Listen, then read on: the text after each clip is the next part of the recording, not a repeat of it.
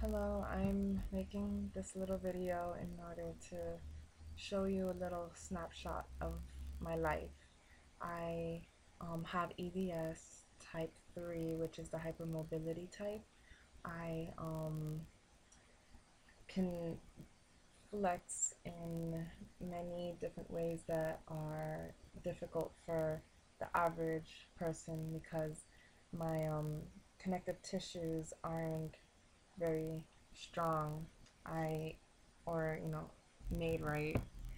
I can hyperflex my arms in many ways, and which make life a little bit difficult. It extends down to my hips and my knees, and it causes a lot of dislocations and a lot of pain when I walk, or even when I'm sitting for very long periods of time. I I tape my knees in the morning with dressing retention sheets and rigid strapping tape. It it helps keep at least my knees a little bit more together so that it doesn't dislocate as easy. Sometimes I use a cane in order to walk. I hate using a cane because I'm 23 years old and everyone looks at me that like I look fine, but internally I'm just a mess. I feel like I'm a mess. So in order to reduce the pain that I have on a regular basis, I take an anti-epileptic, gabapentin, and I also take um, a narcotic in order to just try and lower the amount of pain that my body is just feeling from, I guess, all the dislocations and whatever else is going on in there.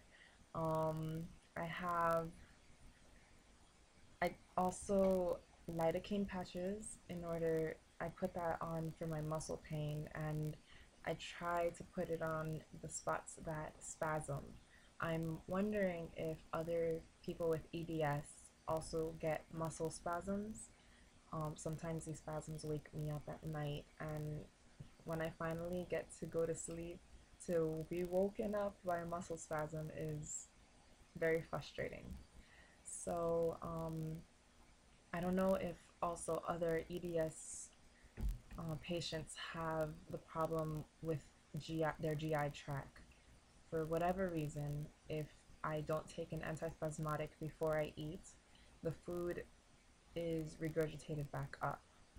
And so this is like a ritual. Every single time I have to eat something, I must take an antispasmodic before to paralyze my esophagus in order for the food to go down. And then once it's down, I have to take another antispasmodic um, to help the rest of the process. So it's um, it's very difficult and frustrating to even eat food. And I just want other people to share about how they get through their days. You don't have to have EDS in order to comment. I want to know how people with fibromyalgia get through their day, how anyone else that are suffering from chronic pain, how do you get through the day?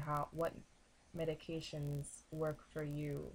Like um, the lidocaine patches kind of, I feel like kind of helped me out, especially with my lower back pain. I'm still looking for something that can help my hips. Sometimes when I'm walking, it feels like somebody stabbed me, and it gets stuck, and until there's like a little pop, I can't walk again. So I'm looking for answers because a lot of doctors they're stumped. They don't know. So we have to figure this out on our own, and I would like for others like me, for all of us to get together and just share our stories and try and figure out the best way to improve our quality of life. Like I'm 23 years old. I'm trying to get my degree, and constantly falling and cringing in pain is not my idea of a good time. I want to get back to, I want to act like a 23-year-old. I want to be able to act like a 23-year-old. I feel like an old lady right now. So don't, hesitate to comment and share your stories. Even if you don't have any idea of how to treat it, just let me know what you think. Thanks.